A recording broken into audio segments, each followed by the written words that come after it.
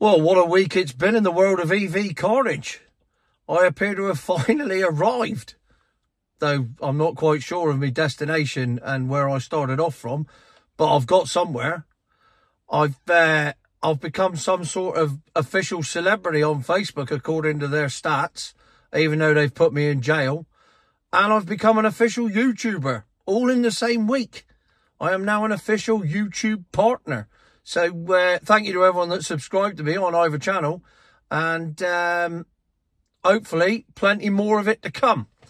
In case you missed it, I had my first Mercedes Vito E this week. Videos are available. Needless to say, it was a pile of crap. And the other video is me freezing to death in said Mercedes Vito E, because I couldn't turn the heating on because it would have affected the range too much and I wouldn't have got where I needed to go. So in this current climate, what a wonderful thing a milk float is, that you've got a choice of freezing to death or getting to your destination, because you can't have both. What a wonderful, wonderful world we live in. The last of the mugs have been sent out. If you haven't already got one, you can get one at evcarnage.com. I'm not a mug. I didn't buy a milk float. And, of course, Future My Arse on the back. And all the stickers have gone out as well. Oh, stickers. There you go, look. I didn't really think I set this up. And also, premiering tonight on Jeff Buys Cars YouTube channel is the one where we sit in a car park for an hour and discuss how many decent cars you can buy for less than £2,000 instead of putting a deposit down on a milk float. And the answer is loads, and they're really good. And we got that into it that I missed my train. So it's worth it just for the bit where I missed my train. It's also worth it for the bit where I discuss my theory on Panama hats in parcel shelves of cars. It's like a red flag. It's more serious than a red flag. But Panama hats in cars is bad. But the two things that I'm here to talk about really are, number one, thank you to everyone that sent me all the Teslas that are currently frozen in America. It's on Fox News, it's on CBS, it's on all the major news channels. So it's not that something I'm making up. It's not misinformation. I'm not being an anti-milk floater. Over in Chicago right now, there are car parks full of Teslas because it's -10 over there and they just won't work. They can't get them to go. And not only that, they can't get them to charge either, because the batteries are too cold, so they won't even take charge.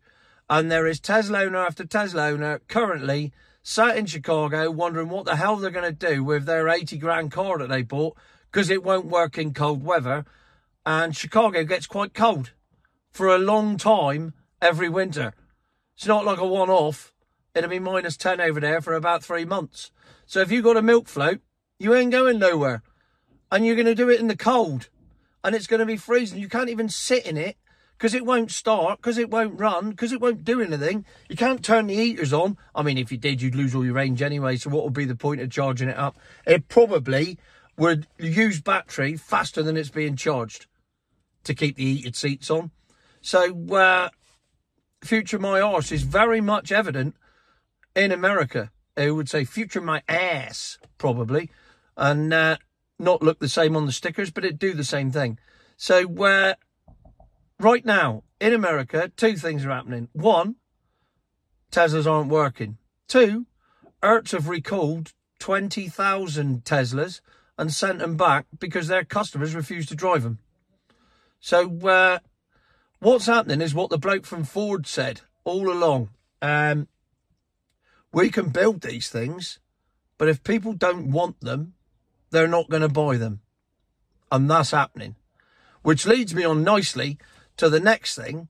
A couple of weeks ago,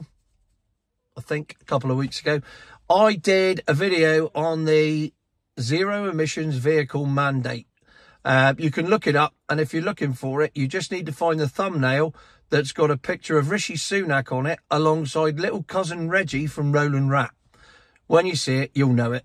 The zero emissions vehicle mandate was something brought in a week after Rishi Sunak said that he was pushing back EVs from 2030 to 2035 as a compulsory thing. And so a week later, he brought in this nice little piece of legislation. Basically, what it means is that as of 2024, i.e. now, all car manufacturers have to sell as a minimum 22% of their volume must be milk floats. Anything under that, and then the petrol cars that they sell, they will have to pay a premium on of 15 grand. When it comes to vans, the percentages are slightly different. It's only 10% of vans have to be electric. They're going to struggle to get 10% electric vans, trust me, because they're in a decent van on the road. And they only have to pay 9 grand in fees. So what it means is, in a nutshell, and you'll notice this right now, you will be bombarded if you're like me and you talk about milk floats and look at milk float videos. They will start sending you adverts for milk floats on Facebook, on YouTube, everywhere. And those adverts will be saying, get yourself a cheap milk float. And there was somebody the other day who went to a Lexus. I'm going to say Lexus. It might not be Lexus. Either way, they walked in there to buy a petrol car and were offered a milk float at 15 grand cheaper than they could buy the petrol one for, because they're desperate to shift the volume. And the reason is because of the zero emissions vehicle mandate, where basically you've got car manufacturers now that if they don't sell 22% milk floats, they're going to have to pay 15 grand on top for every petrol one they sell. So therefore, they're going to give them away, because it's better for them to give a milk float away. If a milk float's 40 grand and they give it away for 26 grand, they're still a grand better off than if they sold a petrol car. It's madness. And the whole car industry is about to go tits up this year, because they're already worried that if they get to December and they haven't reached their quota, and let's say they've sold 1 million cars and they've sold 900,000 petrol cars and diesel cars, and they've sold 100,000 milk floats, they're 100,000 short. So they're going to have to pay the government 100,000 times 15 grand. So that's 100,000 times 10 grand would be 10 million. So 15 million quid on top, just because they haven't sold enough milk floats. So the car industry is about to have a revolution in this country in one way or another. I don't even know which way it's going to go. But if you're a car dealer and you know that by December you've got to up it by a certain percentage, you need to start now, because you can't afford to be in December chasing your tail, having to register 10,000 milk floats just so you don't go bankrupt. It's mental. And at the moment, according to the official figures, 16.5% of all cars sold in 2023 were milk floats. They got to get that up to 22%. Milk float sales are going down, not up. And they've got to get it up by 5.5%. And they've got to do that by the end of the year. So not only have they got to get sales back to where they were, they've now got to get it over and above that by another 5.5%. So the whole milk float industry is going to be very interesting for the next year, as is the petrol industry. So what's going to happen? I don't know. But I'd like to say, I told you so. I'm just not sure what I told you so of, apart from the fact that milk floats are crap. And that they're not the future, because if they were, future my arse wouldn't be a catchphrase. So thanks for tuning in. Thanks for making me some sort of minor fat celebrity. And thanks for buying the mugs and the stickers. And they are still available on evcarnage.com. And onwards and upwards.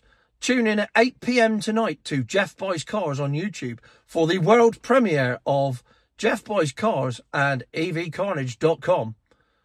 Do 2 grand cars. Future my arse.